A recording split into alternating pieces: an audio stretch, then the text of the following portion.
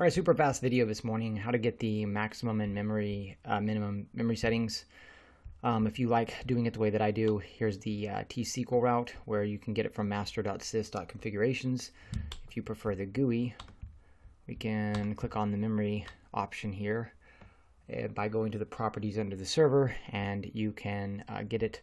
Of course, this does not mean that you should allocate this much memory. In the case of this, since I don't use this server really for anything except for testing stuff, I don't really care. But I definitely want to make sure that on a server that I am using regularly, that I keep some available memory for the OS, especially since SQL servers run in Windows or Mac. I guess Mac probably uses memory maybe more efficiently.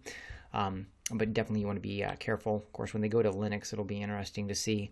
But generally, I like to give or allow at least 20% of the memory available for other things in Windows. If I'm running an application or I'm doing some type of application connection to it, I may go as high as 25 to 30%. However, if you're, let's say, working in an environment, they may have a standard set of best practices, so do whatever they do in those environments.